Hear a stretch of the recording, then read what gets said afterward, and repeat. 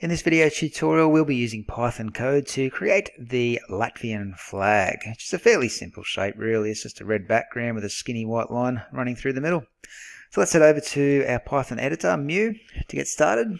In a new file, we're going to write the usual first line that says from turtle import star. So we're importing all the functions from the turtle library, so we've got access to use them all in our code. First line we're going to drop in is the speed function. We're going to set that to 0 so that our turtle draws at the quickest speed possible. The setup of our page will be 800 pixels wide by 500 pixels in height. So that's the width, that's the height. And then we're going to set our bgcolor to dark red. We're not even going to worry about drawing a red rectangle. We're just going to set the background color to that dark red. So if we just save that as it is now, we'll call this Latvian flag or Latvia flag and give it a run. You can see we've already got our background color in. It's this little black dot in the middle here, in case you're not aware what that is, that's the turtle. That's the little icon that actually draws the shapes on our screen. So at the moment, he's sitting at the coordinates 0, 0, right in the middle of our page. So his X and Y values are set to 0.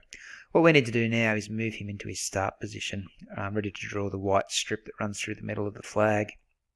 So I'll just put a comment in here that says move to start position, and we'll call the penup function first of all to lift our penup off the page so we're not drawing any lines as we move. But then I'm going to use the goto function to go to -400 for the X value and -50 for the Y value, and then we can put our pen back down on the page.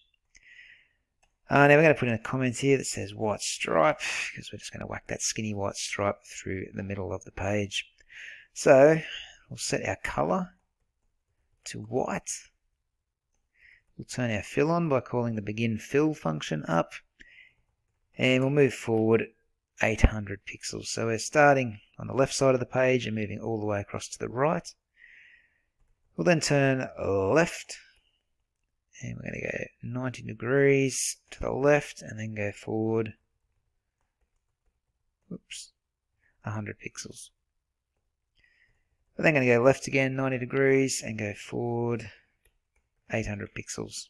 Alright, so heading back across the page now. Once we've done that, we can end our fill.